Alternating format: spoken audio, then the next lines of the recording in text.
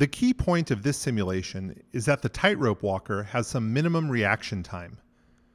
This means he can adjust to problems, but only if those problems arise slowly rather than quickly.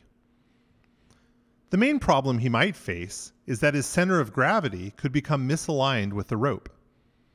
A torque is generated in that case, and this torque will cause angular acceleration about the pivot point at his feet. If the acceleration is too great, he won't have time to recover. There are three ways to decrease his rotational acceleration. One is to decrease the tilt angle. Basically, he shouldn't lean over for any reason. The other is to lower his center of gravity, so that the torque due to gravity is lower. But if he does lean over, perhaps due to a wind or a misstep, we can still decrease his resultant acceleration by having a large rotational inertia. The best way to increase his inertia is to have a long, massive tightrope walker's pole. The longer the pole, the more inertia it creates, and the more slowly the walker accelerates about the pivot point. The best situation for the tightrope walker is to have a very long and flexible, heavy pole.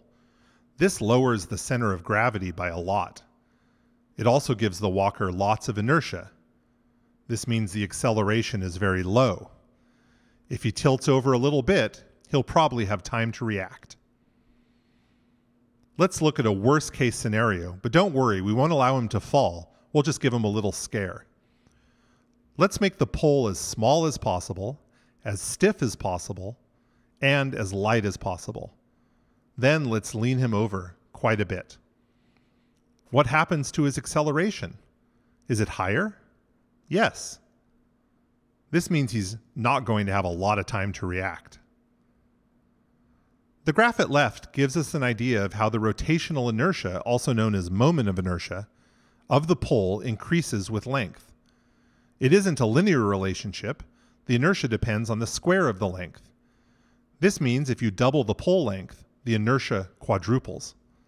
Longer poles really help. The graph at right gives us an idea of how the angular acceleration of the system depends on the applied torque. The torque is calculated by taking the horizontal distance from the pivot point at the walker's feet to the center of gravity and multiplying this by the total weight of the system. If you divide this torque by the total rotational inertia of the system, which includes both the pole's inertia but also the walker's inertia, you'll get the angular acceleration shown. Play around and see what you can figure out.